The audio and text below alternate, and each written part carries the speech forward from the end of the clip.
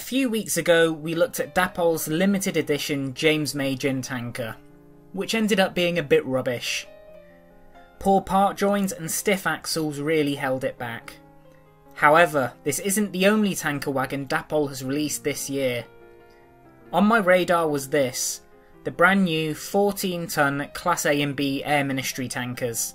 They looked good and are a completely new tooling, but at £37.80 on Dapol's website, they were too expensive for me to take the plunge. But at the Alsager Model Railway exhibition, I managed to find one for only £25 from a small shop I'd never heard of, called Along Classic Lines. As these wagons only landed at retailers in June, I thought it was worthy of a closer inspection. I hadn't read any of the specs before I purchased this, and from the outset it's clear that this isn't a normal Dapol wagon. Unlike other manufacturers going bigger on their packaging, Dapol have gone smaller and more compact, with an updated clamshell design inside the smaller box. That makes this much easier to store. I went for a Class A Lobitos tanker, but there are various other liveries and company wagons available. Getting the wagon out of the box, I was hit by a huge surprise, so I'll be addressing things in a different order today. What struck me most was the weight. This is the heaviest 2-axle wagon I have ever held. On the scales, the Dapol gin tanker we looked at came in at 37 grams. This Class A tanker demolishes that at 73 grams, despite having one less axle. The inside of the tank here is just packed with weight, almost doubling the mass. As if that wasn't enough, I was also unaware that the chassis here is a first for 00 gauge. It is fully sprung. Each axle box has independent springs.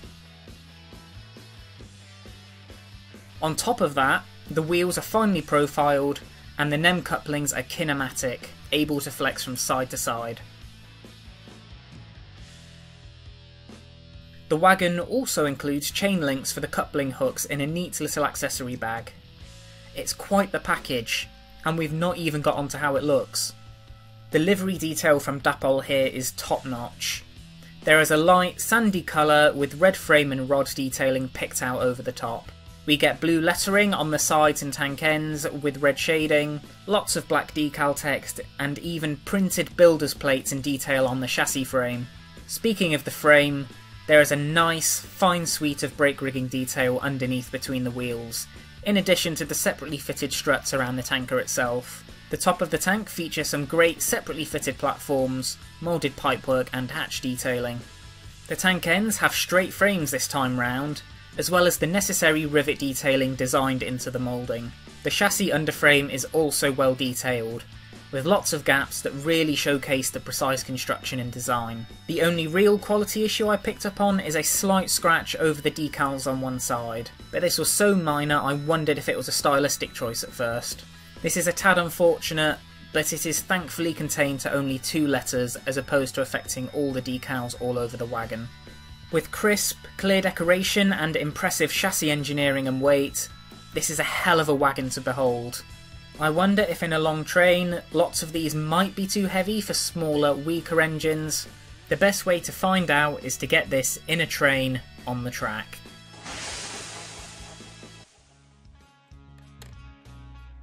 Here we can see those springs at work again, a fine feature I'm hoping ends up being more than just a marketing gimmick. The wheels are fairly free on this wagon compared to the James Gin tanker, but the weight tempers any tendency for the wagon to run away with itself. There's no massive hints of friction here, these wheel sets are of a much higher quality.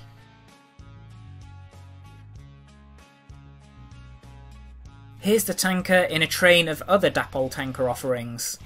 Behind the Class A is another of Dapol's generic 6-wheel tankers, an unpainted example I bought in my last Hatton's order that I've now customised. The wheels and free rolling ability of this one far exceed that of the James Gin example.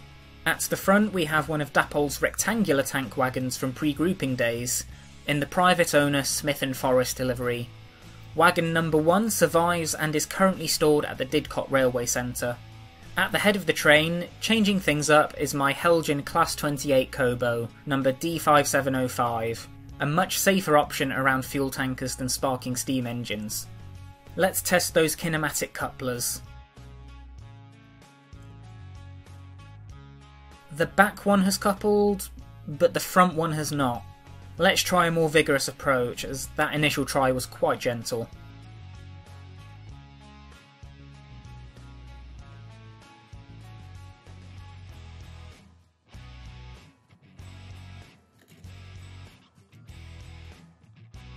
That got it that time, but now the Kobo has left the train. Let's try and get it recoupled.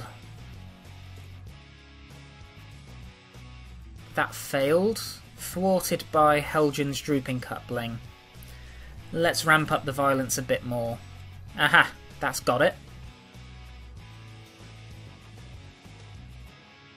Now let's test the sprung tanker over some point work.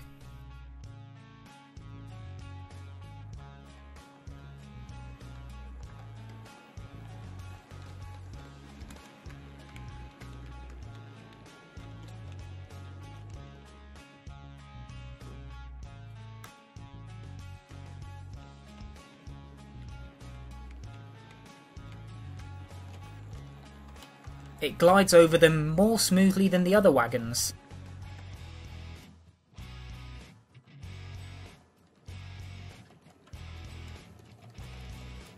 The wagon also went the calmest over the baseboard joins, suggesting there is something more to the inclusion of separately sprung axle boxes.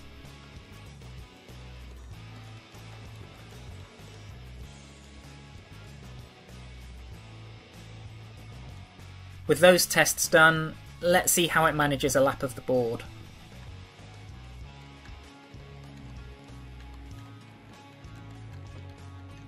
This wagon just glides over the curving board joins with ease, as if it's drifting in a current.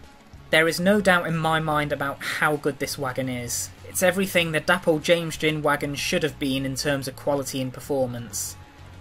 At the full retail price, and even the discounted retailer price of £32 to £33, this might still be on the pricey side, but what you get for your money is undeniable. No other tank wagon I've come across is as finely engineered.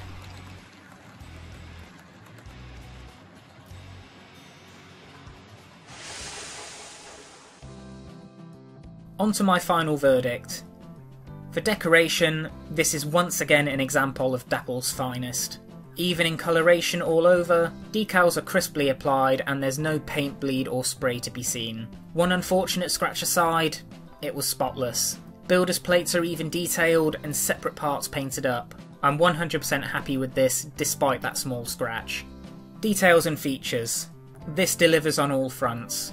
The sprung chassis is marvellous, easily overshadowing the fitted and painted details. Chain-link couplers were even included in an accessory bag. The kinematic couplers are also worthy of note. All this wagon would need to put a cherry on top of this cake's cherry would be sprung buffers, but there's enough else included on this wagon for you to not notice the buffers are unsprung. This wagon goes all out almost, and I'm all in. Quality. The weight of this thing is astonishing for its size. The build quality, despite treading new engineering ground in double O gauge, is immaculate. Scratch aside, there was nothing here I could fault. It is a top quality wagon and you really feel your money's worth. Performance. This was faultless, yet also better than other faultless wagons we've run. The sprung chassis let this run more smoothly over baseboard joins and points than other wagons with less fine wheel sets and solid axle boxes. The fact this showed up other wagons that perform perfectly is astonishing. I can't award a point plus for this, but if I could, I would. And finally, on to price. As good as this wagon is, at £37.80 it still feels like a tough sell. 3 of these from a small retailer to make up a small train would still cost you almost £100. But to Dapol's credit, they've packed innovation into this, and at the retailers you're paying 45 pence per gram, which is much better than a lot of other wagons. At the £25 I paid, I got more wagon than I was expecting at 34 pence per gram. At this price, this feels like a steal. So a retail price of around £30 feels just right for what this wagon offers. I'm thrilled I managed to get it for even less. Overall, that's a score of 5 out of 5, making this an essential item I can recommend to anyone looking for a tank wagon. Forget the normal Dapol 6-wheelers, this is the one you want. So, what do you think of the new Dapol Class A tank wagon? Is the price justified? And would you like to see more wagons with sprung chassis frames in 00 gauge in the future? Let me know in the comments. Thanks for watching this rather unexpected review video. It wasn't in my original schedule, but this wagon was too good to not show. I'll see you in another video very soon. Take care.